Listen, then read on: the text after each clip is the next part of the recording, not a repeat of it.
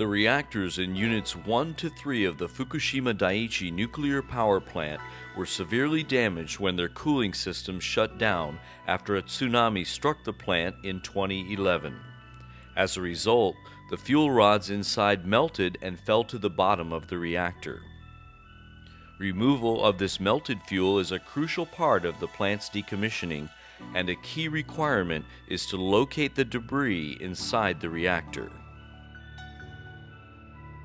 So far, many attempts have been made to understand conditions inside the reactor, but the radiation level is too high for human beings to go inside.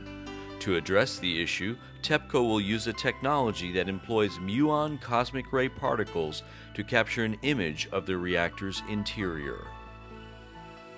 Muons are subatomic particles that can penetrate most objects easily, but are blocked by heavy substances like concrete and uranium.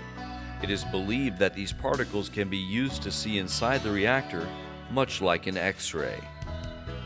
A muon detection device was set up next to the Unit 1 reactor to test the technology for the first time.